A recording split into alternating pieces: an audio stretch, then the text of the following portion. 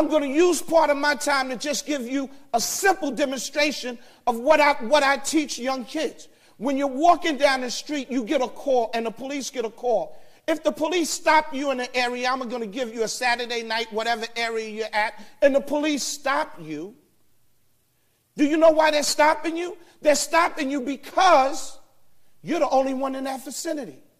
So right then and there, you are the perpetrator. You don't know you're the perpetrator because they're not going to tell you you're the perpetrator. What they try to do is stop you by engaging you. How you doing, sir? Or whatever. Sir, did you see a car? Did you hear a gunshot? Did you see somebody run? And what you think is because you're not the perpetrator, right? You tend to think, well, let me help them out or let me defend myself. You don't have to defend yourself. The burden of proof is on them. Keep your damn mouth shut. This is what I tell the young folks. That if that was to happen to you as you're walking, you say, officer, am I under arrest? No, you're not under, well then I must be free to leave. And then you start to leave. Let him or her say, no, you can't leave. Well then, officer, am I under arrest? No, you're not. Well then I must be free to leave. Well, no, I want to ask you something. Well, officer, am I under arrest? You keep saying that because let me tell you something. If the police had the right to arrest you, do they ever ask you? No.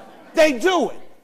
So I teach, you just say that. When the officer says, well, listen, you're not under arrest. I just want to know, did you see a car? Did you hear a person scream? Did you hear gunshots? You don't, officer, am I under arrest? And if they say, well, you know what, you're smart because you know what comes behind that, right?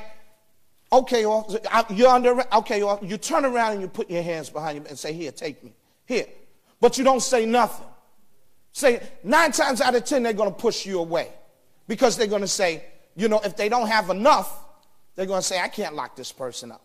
But what you just did is you showed them you're not afraid to get arrested. The other way you handle that situation is you do this. A cop stops you. Excuse me, you live around here? This is what you do. And you look him or her straight in the eye and you just do this. Excuse me, did you hear what I said? Do you live around here?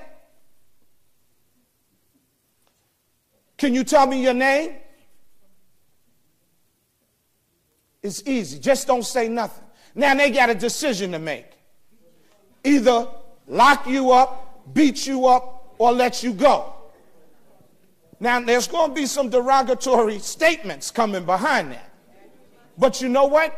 I guarantee you that 99% of the time, at the end of that confrontation, you'll be walking like this in a way and on your way.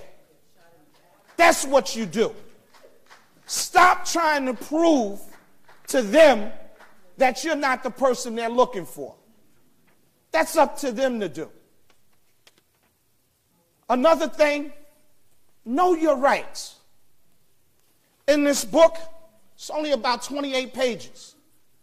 I give you what you should do when you're stopped by the police, what you should do if the police come knocking at your door, what you should do if the police stop you at your car, in your car, what the passengers should do, what to do if you're brought to a police precinct because some people don't know what to expect, what to do after you've been violated by the police, how to fight them back, and get in touch with our organizations because we will come out and we will help you. I can't go down to CCRB anymore.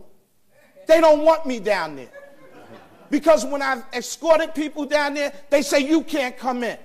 You know why? Because when I went down there with some people that was complaining, they play semantics with a person's words.